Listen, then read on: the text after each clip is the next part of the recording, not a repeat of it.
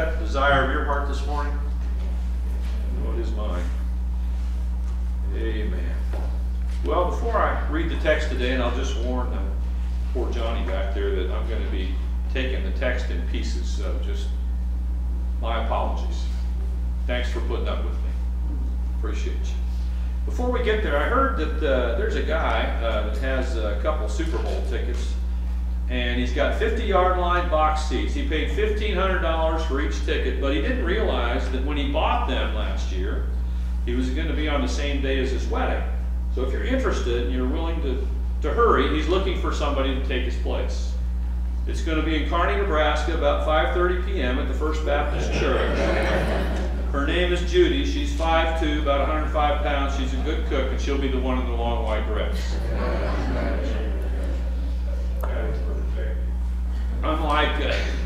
Unlike this fictional character that didn't keep his word, God is bound by his word. Amen? God must keep his word or he becomes a liar. So he's bound by his word. Now carry those thoughts forward and understand that the word of God is no longer just a mere book with fictional words, but God is bound by his word. Those are his words. Hebrews 4:12-13 tells us this. It says, "For the word of God is living and active, sharper than any double-edged sword. It penetrates even to the dividing soul and spirit, joints and marrow. It judges the thoughts and attitudes of the heart. Nothing in all creation is hidden from God's sight. Everything is uncovered, laid bare before the eyes of him to whom we must give account." The word is alive, and he's true to his word. It's this need to give a future account that Hebrews talks about, and that causes Jesus to be so very concerned about how we live out our lives, everyday lives. While it's true that Jesus mentions that love should be the motive for all good actions, and that's true, but he constantly refers to specific actions, if you actually read Scripture, and outcomes that reveal what's actually in the heart so that people can repent. So while Jesus does speak of love, and that's important, you must have that. You must love the Lord your God with all your heart, your mind, your soul, your strength, love your neighbors yourself. And while that is true, Jesus talks about issues, real issues, that reveal when our hearts aren't quite where they're supposed to be. Amen? And if Jesus' ministry were on earth today, I don't know if he'd get the top TV spots, quite frankly. Because Jesus claimed that hell was real, and some people are going there. And in today's feel-good church, Jesus wouldn't have been watched by most Western professing Christian believers. And I say that because Barna research tells us that only 20% of Christian believers actually have a biblical worldview. Only 20%. Now that's a shame, but let's read from Matthew's account of the Sermon on the Mount, where Jesus preaches a godly message for all that need to repent. And I'll just show you what I mean by this. Matthew chapter 5, verse 21. "You have heard that it was said to the people long ago, 'Do not murder, and anyone who murders will be subject to judgment.'" Jesus preached about judgment. If he was on TV, a lot of people would be turning the channel right now. When he said the word judgment, they'd go, "Click, I'm done with that guy," whoever he is. I don't know who he is. He goes on, verse 22. "But I tell you that anyone who is angry with his brother will be subject to judgment." Jesus is getting to the heart of the matter. He's saying that anybody who's angry with their brother is subject to judgment. Again, that word, I'm not putting the words in there, I'm just reading.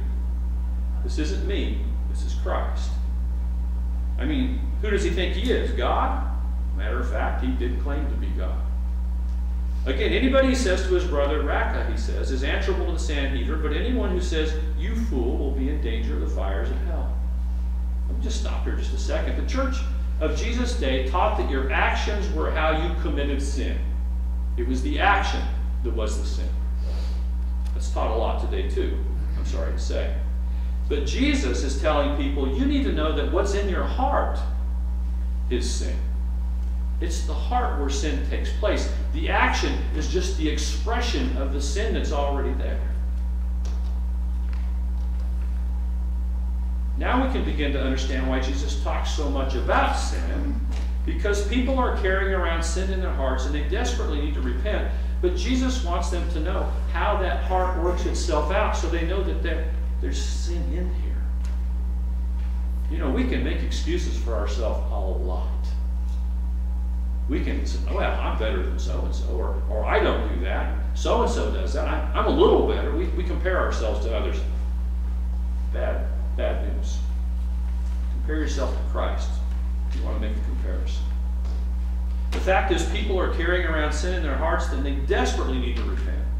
And that's what Jesus does. He wants to heal the sin-sick heart. People have a tendency to carry their sins around as though their sin is normal and as though it's fine. But we need somebody to call out our sins at times and offer us the forgiveness that only God can give, so that we can be set free from our heart's deceived condition.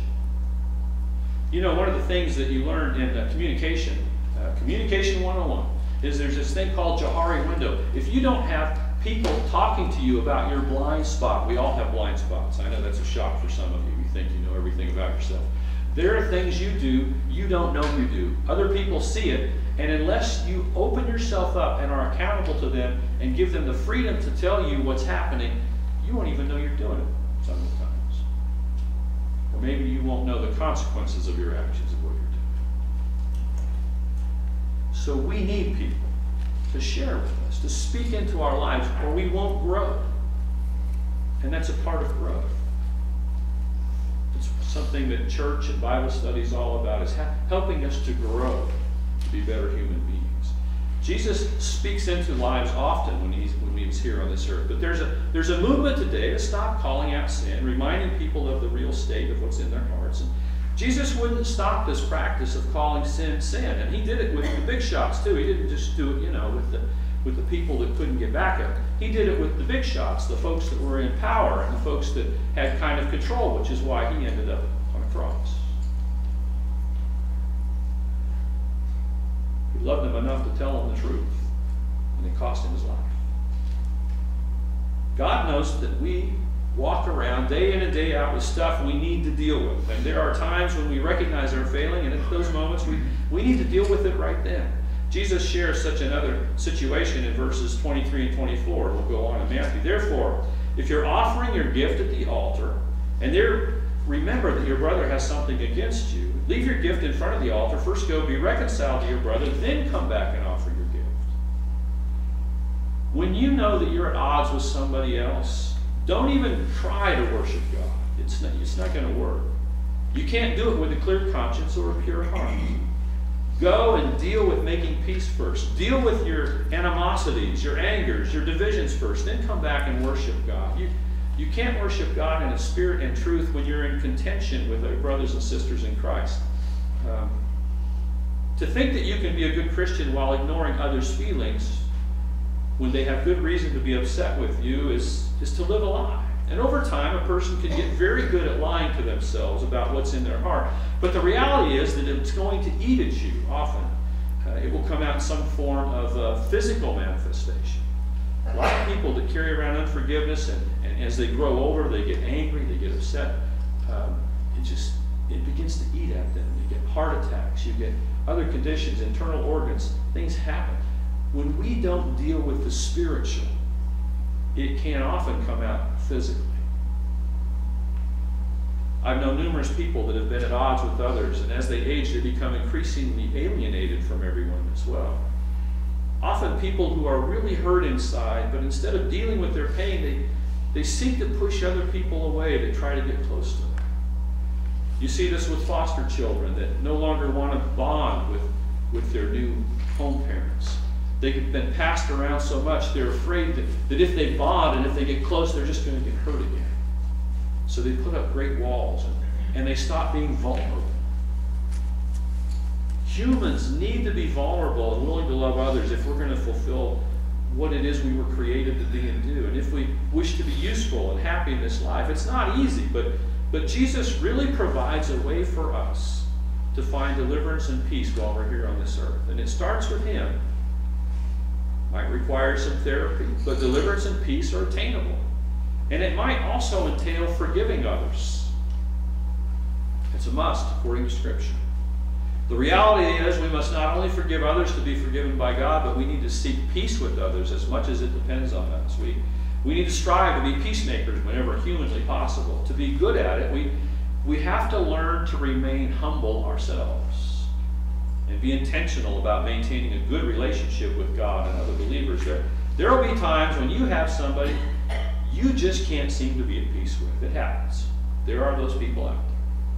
But instead of ignoring it, Jesus wants us to deal with it as quickly as we can, not wait about it, not wait around and let it stew. But sometimes we can be pretty stubborn and lose sight of the importance of a strained relationship.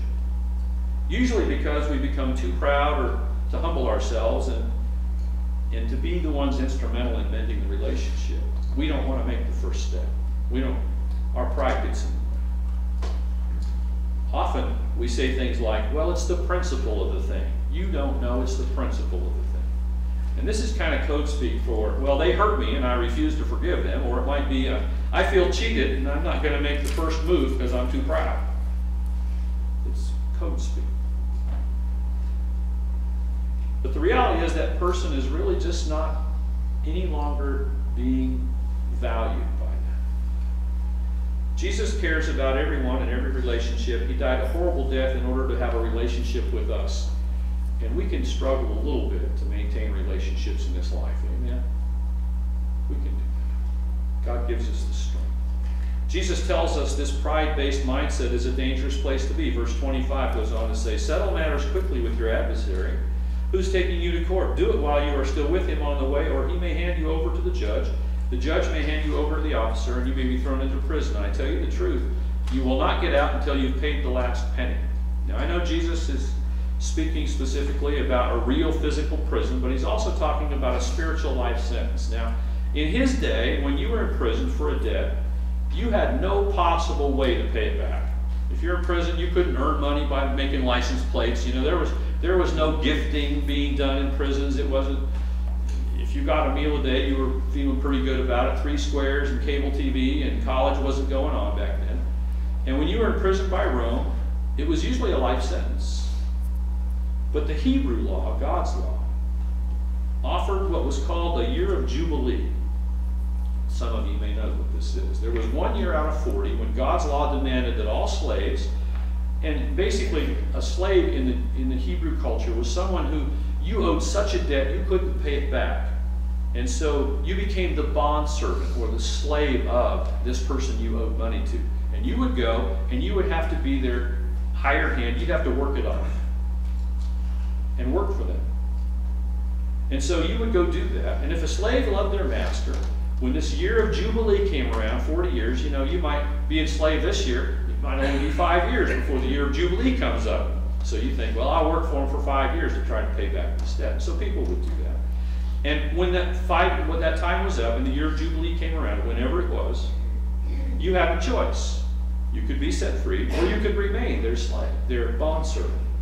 And if you wanted to remain their slave, they would go out to their doorpost, and you put your ear up against it, and they'd take an awl, and they'd poke a hole in your ear. And that was a sign that you were someone's bondservant for life. You were doing it for life. And there were those who did that. Some of those people who they owed money to were so kind to them and so gracious to them and provided meals for them and that they wanted. They loved them, and they stayed. And that did happen. But God gave everyone a way out.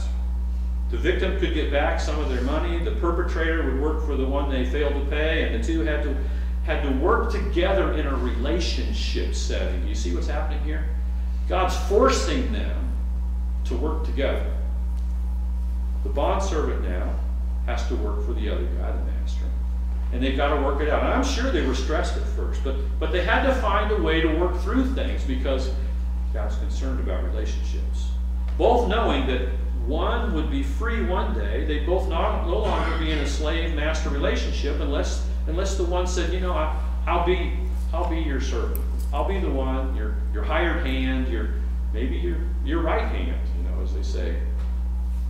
Jesus has made a way for us to be free from our sins as well and at peace with God now. Jesus made a way every day for us to have a year of Jubilee.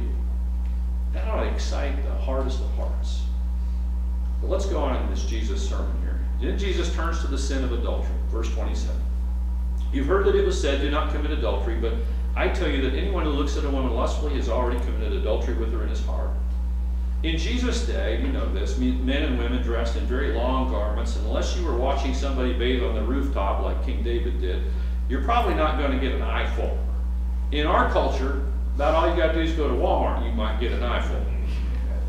it's a little different in our particular culture, the way that people dress and respond.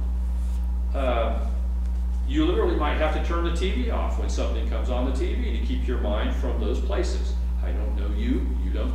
I don't know how that works for you, but you might have to. Did you know that Job said, I made a covenant with my eyes not to look at a young woman? You have to know your limitations and not allow your mind to go too far. You can't watch 50 Shades of Blackness and not have your mind go to sin. And I know I said what I meant to say. Blackness.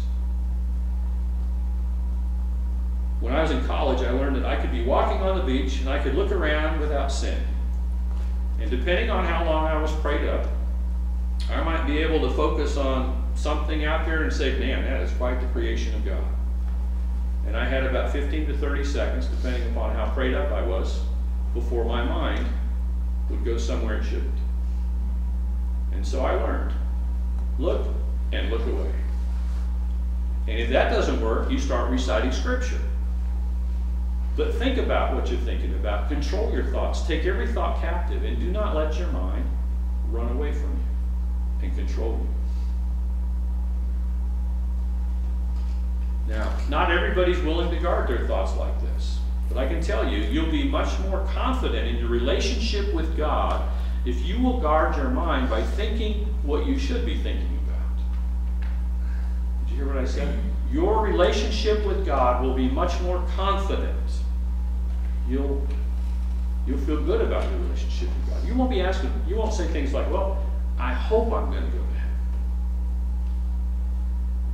You'll have a relationship close enough with God to know that you're in right standing with God. Verse 29 says this, if your right eye causes you to sin, gouge it out, throw it away. It's better for you to lose one part of your body than for the whole body to be thrown into hell. And your right hand causes you to sin, cut it off, throw it away. It's better for you to lose one part of your body than your whole body to go into hell.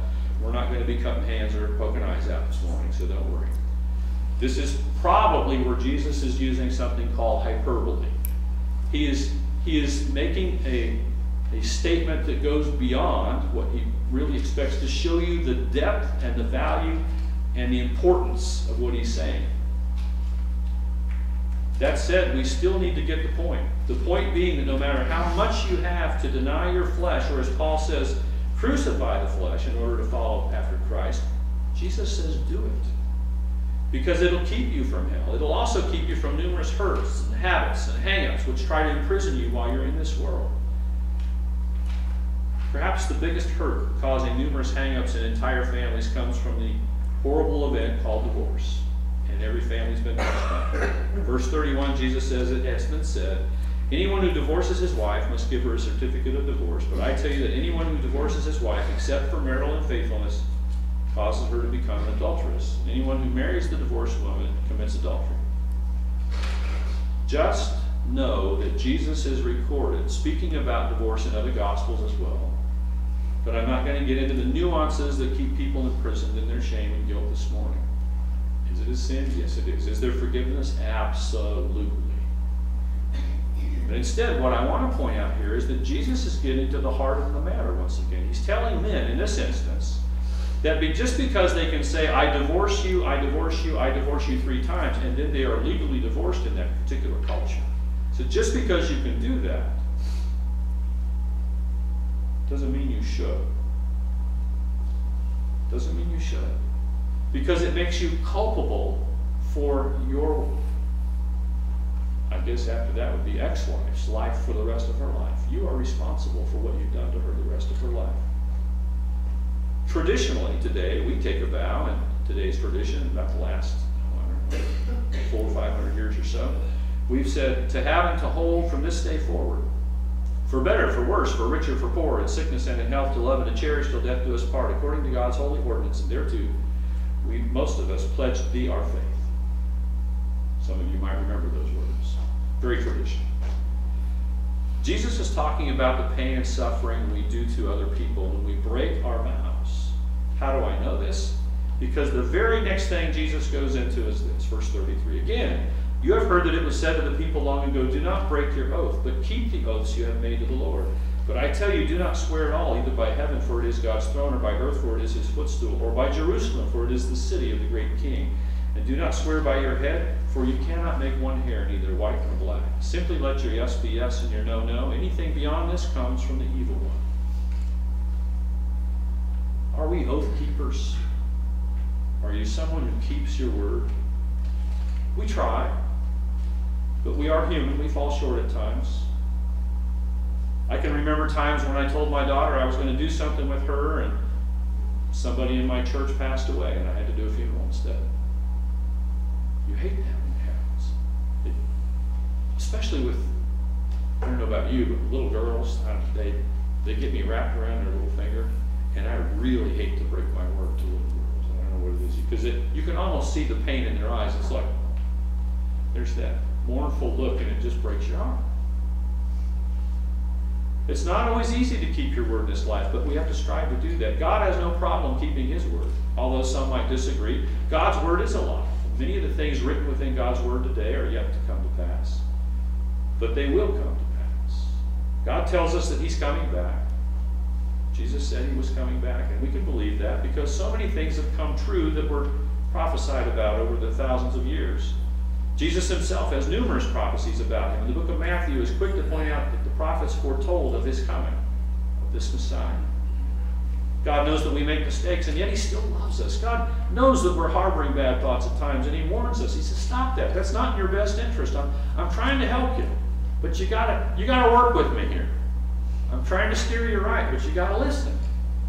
God knows that we do things that hurt others, and he tells us stop that. God knows that we can be ensnared by our own sins, and we often need help to break free from those sins. Jesus made a way to free us from sin. And he tells us of those sins, so we know just how much we need his help. Now, some of you this morning might still be beating yourselves over past sins, divorce, something or other. But God can set you free from your guilt, your shame, and your sin. There's forgiveness for all sins, and God offers freely forgiveness to those who will embrace Christ and give him their whole being. Some of you may have unclean thoughts. You've been wondering how you're going to get out of that. Maybe the porn on computers and TVs has made it so readily available in your own home that maybe it's just too easy. Or maybe your church family doesn't know it, but you and God do. And Jesus is calling you this morning to do something radical in order to purge it from your view. Maybe you need to cut the cord or tell your TV provider to remove it. I knew of pastors that when they went out on speaking engagements, they didn't have a problem with it necessarily, but it was a temptation. They'd say, take the TV out of my room. You say, what for? Just don't watch it. Take the TV out of my room. I don't want it to be a temptation. I know that goes a long way. You might say in your heart, but why even think about it? Why even bother about it? Maybe you have an anger problem or holding on to past grievances. Maybe you got a black book in your mind where you keep the names of the people who've wronged you. Please hear me. You can't have a good relationship with God and be in defiance of real forgiveness of others. Jesus said, if you forgive men their sins when they sin against you, God will forgive your sins. If you do not, God will not forgive your sins. It will create animosity between you and God if you don't forgive. Jesus can break the chains of all bondages, not just the ones that I've read about, but all bondages. He's here, ready, willing, and able to set you free from any of those that have placed you in bondage. He wants you to be free to have righteousness, peace, and joy in the Holy Spirit, free from guilt, free from shame, free from condemnation. And yes, we have all sinned, but what matters is that you give it all to God, to repent of the sin and live with God in the present. And from this day on, that you strive for godly perfection in your future. You can be so much more in God than you've ever imagined.